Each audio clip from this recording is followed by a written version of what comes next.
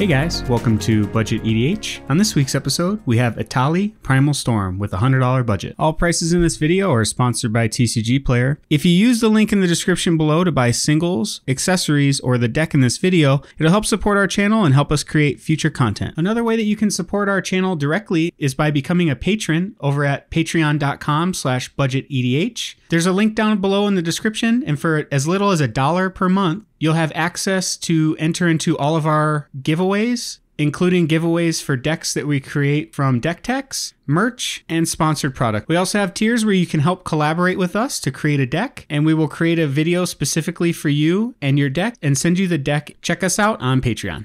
If you're new to our channel and want to continue seeing Budget Commander content, please take a minute to hit the subscribe button and hit the bell notification icon, and it will notify you of any episodes that we create in the future. Just want to say a huge thank you to everyone who entered into the Muldrotha the Gravetype giveaway. It means a lot for all the subscriptions and comments on our videos. We will announce the winner with next week's episode, and stay tuned for more contests that are coming up soon. Etali Primal Storm is 4 red for a legendary creature Elder Dinosaur out of Rivals of Ixalan. Whenever Etali Primal Storm attacks, exile the top card of each player's library. Then you may cast any number of non-land cards exiled this way without paying their mana costs. With our Etali deck, ramp is extremely important because you want to get your Etali down as soon as possible so you can start storming off with other player spells. Haste is really important because you're playing a 6-drop dinosaur, so on turn 5 or 6 when you are able to put your Etali onto the battlefield and start attacking, you want to do so right away. Another reason for that is people are going to be targeting your Etali with removal, so you want to make sure you can get that first swing in before you have to fight off some removal. Extra combats are really important as well. If you're able to flip an extra combat off the top with your Etali, you're able to attack again and get another trigger. And then we're going to play some mass land destruction in this deck. If you have a 6/6 dinosaur on the board that's able to trigger cards for free off of your library and your opponent's libraries, destroying their lands is really good. Etali is weak to board wipes and single target removal. We did include a few pieces of protection in this deck, but he is still weak to removing him. And you'll really love playing this deck if you like playing other people's cards. With Etali, you're able to sometimes steal their combo pieces and ruin their game plan, as well as also steal some of their really big threats. This deck is $101 on TCG Player. So let's kick off this deck tech by talking about some ramp that we have in this deck. I'm not going to go over every single card that we have included. You can check out the deck list if you want to see every card, but I just want to call out some important cards that help us with our strategy. So first up, we have Hazaret's Monument. 3 colorless for a legendary artifact. Red creature spells you cast cost 1 less to cast. Whenever you cast a creature spell, you may discard a card. If you do, draw a card. So this card's really good because it's going to help you get your Etali out quicker, and whenever you cast a creature spell, you can loot. And then we have Gilded Lotus, 5 colorless for an artifact. Tap it to add 3 mana of any 1 color to your mana pool. And then we have Mana Geyser, 3 red for sorcery. Add a red mana to your mana pool for each tap land your opponents control. So let's talk about some ways that we're able to give our Etali and other creatures haste. Haste is really important in this deck, so we do have 13 ways that we're able to give our creatures haste in this deck because we want our Etali to come down and swing right away. That way he's not open up to any removal or board wipes because he is weak to those. So first up we have Fervor, 2 and a red, creatures you control have haste. And then we have Mass Hysteria, 1 red mana for an enchantment. All creatures have haste. This is important to note that your opponent's creatures will also have haste with this card as well, but you're set up in a way that it's going to benefit you more than them. And then we have Hammer of Perforos, 1 red for a legendary enchantment artifact. Creatures you control have haste. And then you can sacrifice a land for 2 and a red, put a 3/3 colorless Golem enchantment artifact creature token onto the battlefield. So this is nice. You're able to get rid of some extra lands you have on the battlefield to get some extra creatures if you need to. And then we have Generator Servant, 1 and a red for a creature elemental. Tap it, sacrifice Generator Servant, add 2 colorless mana to your mana pool. If that mana was spent on a creature spell, it gains haste until end of turn. Not only does this help Etali have haste, it's also going to help ramp him as well. And then we have Bloodsworn Steward, 2 red for a creature with flying that has commander creatures you control get +2/+2 and have haste. This is going to help pump your Etali and give him haste, which is really nice. And then we have Urabrask the Hidden, 3 red for a legendary creature.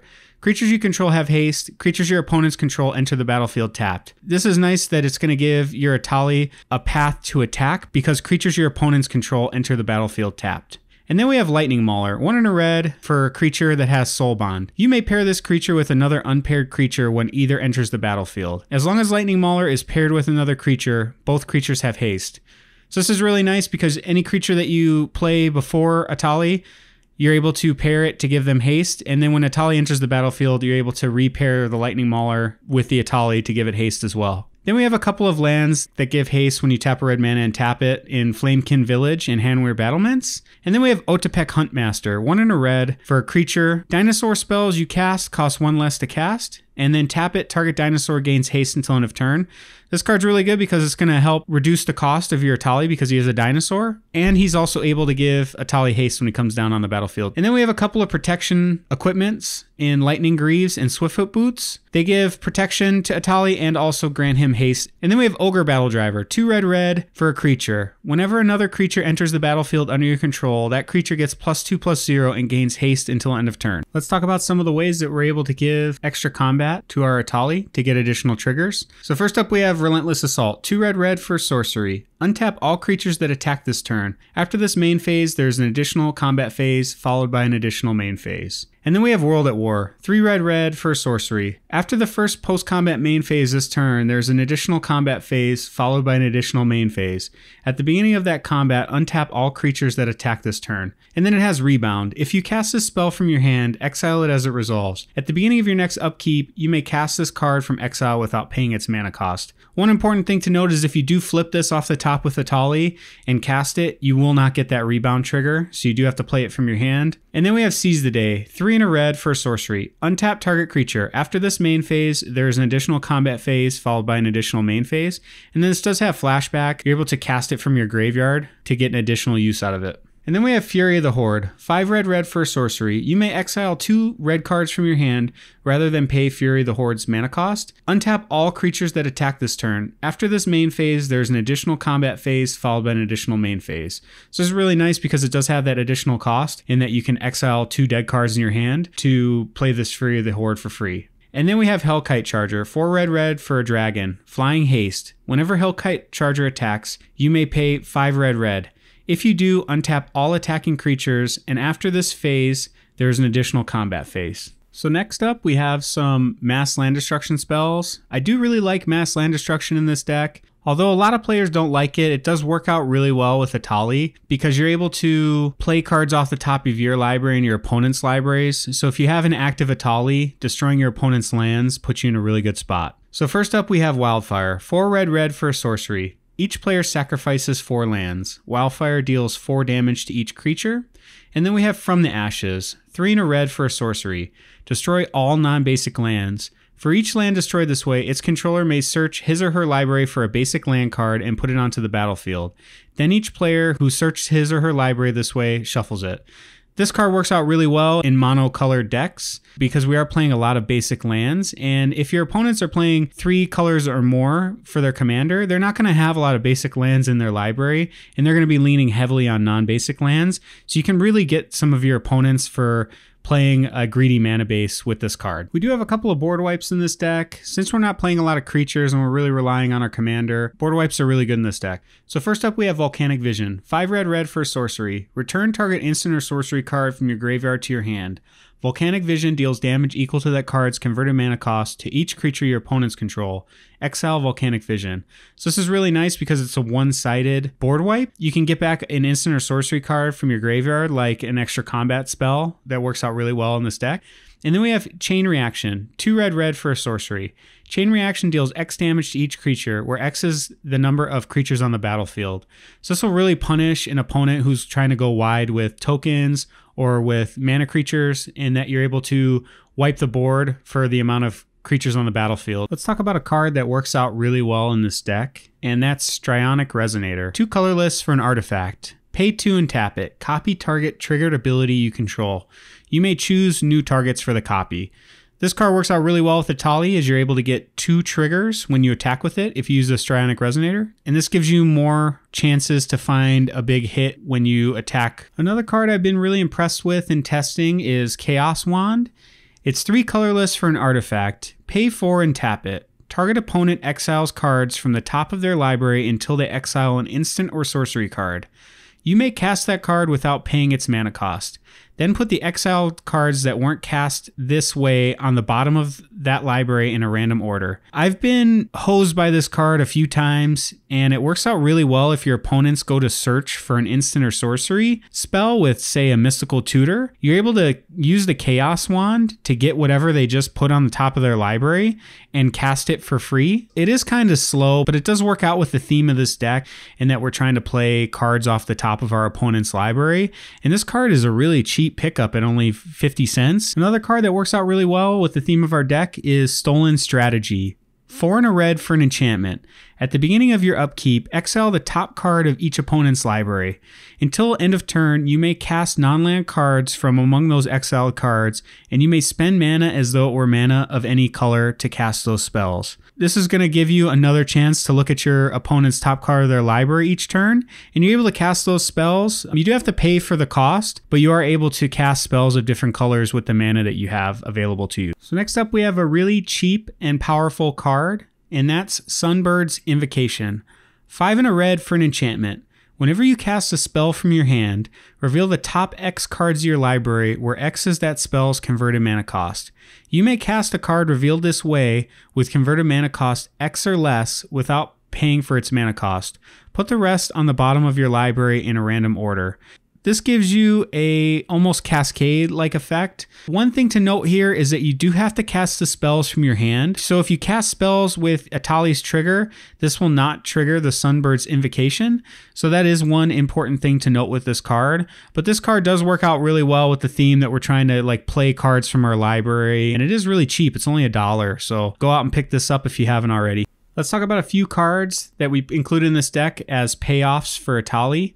Since we are budget, we cannot include the Eldrazi Titans, which would work out perfectly in this deck and would be an auto-include if you do have them. So first up, we have Artisan of Kozilek, 9 colorless for creature Eldrazi. When you cast this spell, you may return target creature card from your graveyard to the battlefield, and it has Annihilator 2. Whenever this creature attacks, defending player sacrifices 2 permanents. And then we have Apex of Power, 7 red for a sorcery. Exile the top 7 cards of your library. Until end of turn, you may cast non-land cards exiled this way. If this spell was cast from your hand, add 10 mana of any one color to your mana pool. This card's really nice. If you flip it off the top with Etali, you're going to dig 7 cards deeper, and you're able to play those cards until the end of the turn. And then we have Steel Hellkite, 6 colorless for an artifact creature dragon that has flying. You can pay 2, Steel Hellkite gets +1/+0 until end of turn, and then you can pay X. Destroy each non-land permanent with converted mana cost X, whose controller was dealt combat damage by Steel Hellkite this turn. Activate this ability only once each turn. So this works out really well and gives you a little bit more interaction on a big 5/5 flying body.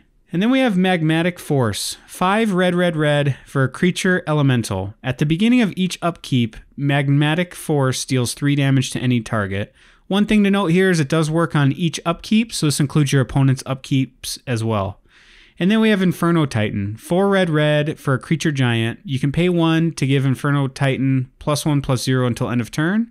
And whenever Inferno Titan enters the battlefield or attacks, it deals 3 damage divided as you choose among 1, 2, or 3 targets. This card will come down and you'll get the trigger right away. So if your opponents have any like mana dorks on the battlefield, you're able to pick them off one by one with this card.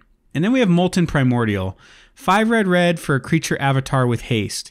When Molten Primordial enters the battlefield, for each opponent, gain control of up to 1 target creature that player controls until end of turn. Untap those creatures, they gain haste until end of turn. So if your opponents have some big creatures or creatures that are holding back your Etali, you're able to play this card and gain control of them, and then you can swing in with those cards as well and get some additional value. There is an alternate win con in this deck that's a 2-card combo that will give you infinite combat steps and attacks. And the 2-card combo is an interaction with Helm of the Host and Godo Bandit Warlord. So Helm of the Host is 4 colorless for legendary artifact equipment. At the beginning of combat on your turn, create a token that's a copy of equipped creature, except the token isn't legendary. If equipped creature is legendary, that token gains haste, and it does have equip cost of 5. And then we have Godo Bandit Warlord, 5 and a red for a legendary creature human barbarian. When Godo Bandit Warlord enters the battlefield, you may search your library for an equipment card and put it onto the battlefield. If you do, shuffle your library. Whenever Godo attacks for the first time each turn, untap it and all samurai you control. After this phase, there is an additional combat phase.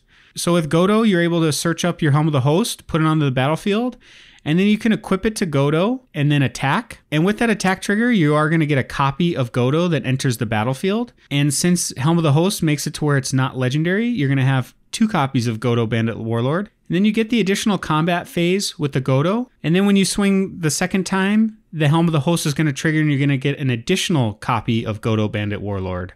And this is just going to keep going in an infinite loop. You're going to keep attacking and getting extra combat phases with the Godos. And every time another one is going to enter the battlefield. So you're able to get infinite combats with this and infinite Godos onto the battlefield. Thank you so much for taking the time to watch our video today. If you haven't already, subscribe to our YouTube channel and check us out on social media on Facebook, Twitter, or Reddit. We'll see you next time.